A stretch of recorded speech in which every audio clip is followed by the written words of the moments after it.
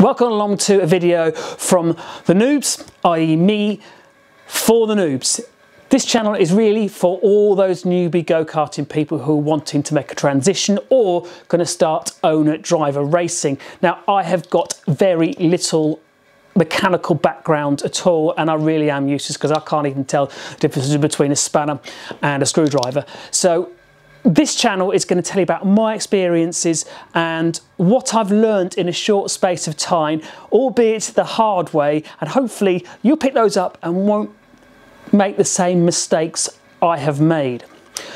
So what are we doing? We have gone from arrive and drive go-karts with Joshua and Ashton. Josh is now 13 years old and we've got a Jack Dex kart behind me, which is a Mini X30. Now it's an Iami or Amy. I don't even know how I'm supposed to say it, but that's what we've got. Not a Rotax.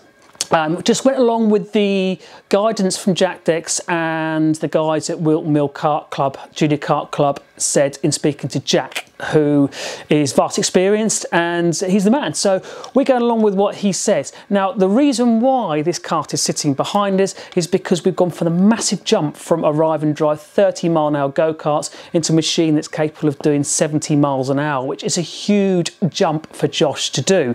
Now, I'll tell you more about Josh's racing, how he's getting along doing that and what we've experienced in another video, but this one just is like some simple stuff. Like, a lot of guys will probably laugh at this and I'll probably get shot down by quite a few, but if you don't know, you don't know, and trust me, I did not know. So one of the first things I want to point out is on the front of the nose cone, I lost my clamp. So I had one clamp holding my nose cone on. I also didn't realise that if you push the nose cone on all the way in, that actually gives an indication when you're racing to the race directors to say that there's been contact and you will get a penalty. So I was fitting it wrong in the first place. Now I recognised that the nuts on the clamp were loose. I just thought that's the way it was supposed to be. So that's how I left it and I lost a clamp. So second-hand karts, which I accept, you're not going to get brand new, you're going to get issues with them, and you've got to learn some of these things as you go along. So that's the first thing I would say, is that have a look at your clamps and don't lose a clamp, because the last thing you want is a nose cone coming off underneath. Chain guard. I think everyone's got a story about chain guard. I was actually okay with the chain guard until one session at Whilton Mill. Sorry to the guys on the quad bikes at Whilton Mill, because I managed to lose it twice in 2 sessions, which is a little bit embarrassing. Once is bad enough, but twice is the other. They have to be done up pretty damn tight, and it seems pretty simple, but I made it not. They have to be done up tight, but they also have to be sitting in properly, and how I thought they're going, just dropping down and slotting on, is not really the way I found the best way of doing it, is actually put it on, pushing it in, and then you'll see if it's sitting properly, then do it up tight, and I mean real tight. Because mine cartwheeled in the air at about 60 miles an hour at one point. Apologies to the driver following. So that's a lesson learnt on the chain guard. My battery failed, which I didn't know. It kind of made sense that the battery was failing because the cart wouldn't turn over. I did speak to Jack about this, and he told me that the battery was fairly new, so there shouldn't be too many problems, and he offered to replace it for me. But I started checking everything else because I thought the battery was fine after I put it on trickle charge. So I actually bought myself a smart charger after I found out. And the way I found out actually is I had it on trickle charge. And I thought, do you know what? I'm just going to give it a go, see what happens. After I charged it on trickle, it still wasn't working. Put the charger on, turned it on, pressed the button, clink, the starter motor clicked. Battery. So I could have saved myself a lot of time by buying myself a smart charger, which is about 70, 80 pounds, but can work on go-karts and cars and motorhomes, a decent thing to have. So that's one tip, maybe look at getting a smart charger. My starter button, that got loose and the connectors were dropping off an awful lot, and then it started to just turn over as soon as I plugged it in. So quite useful to maybe have a spare one. They're only 15 quid. Once it starts, but either way, that's something I'll have in my box now as a spare, just in case I come across that problem again. Washing your go-kart down. Now this is my industry. I am involved in vehicle preparation and detailing, so I'm pretty decent on the chemical side of things, but just useless with the spanner.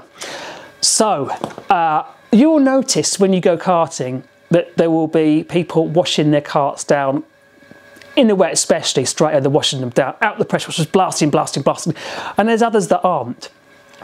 I understand that road taxis are actually used for skidoos, so they don't mind getting wet too much, whilst my Amy, whoever Amy is, don't like water too much, so it's not a good idea to just keep blasting them down with water.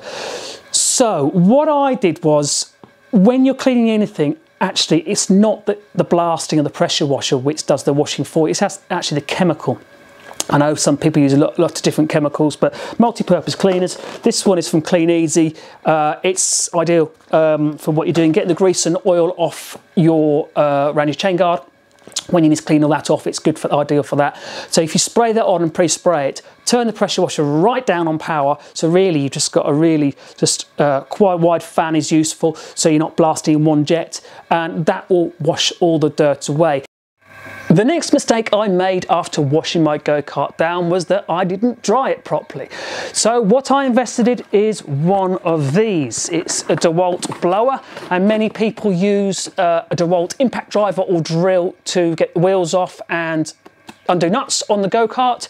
So the battery from that will indeed fit this, and if you buy it in a casing only, it works out about £80. And believe you me, it's powerful, so you can blow all the water out from those nooks and crannies.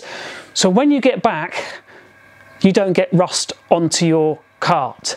Because I thought I got it dry, but there's still drops of water which can sit on it and cause damage to your kart. So once I realised I'd got corrosion on there, I had to do my best to try and get it off and protect it as best as possible so this wouldn't happen again. So I polished the metalwork and I then wiped it with panel wipe so I could apply a ceramic coating, which in this case was Car Pro Deluxe, which is made for metal and other surfaces. So that will now give it a lot of water repellency and protect against the elements once again. Knowing what I know now, I'm also going to use this. Now, it doesn't have to be this product, but this is a water-based silicone suspension dressing. So if you wash your kart down, you can spray that on the kart as it is wet, and it will then help lubricate and it will help repel the water and dry out so the kart is protected. Another way to look at it once your kart is looking great, because these two things I've just mentioned are also going to make your kart look really good. So when you turn up on the grid and your kart is looking the business, potentially you are going to get a small edge on your competitor because everything looks right. What you also learn quickly in karting is that once you have finished racing is to drain all the fluids out of your kart.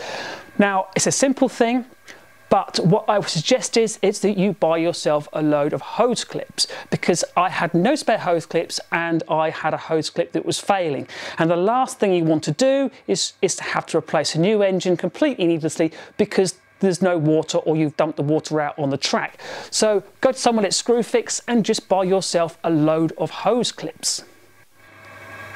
So I'm Matt Jones from JA Kart Racers. I will list you 5 more simple tips on the dialogue at the end of this video, which potentially could help you even more like it's helped us. Make sure you follow us on the socials, whether you want to laugh at us, learn from us, or just support us. So click the notifications button after subscribing us on YouTube, and we are Instagram and the other socials too. So thanks for watching and hope to see you at the track soon. And don't forget, life, it's just a race.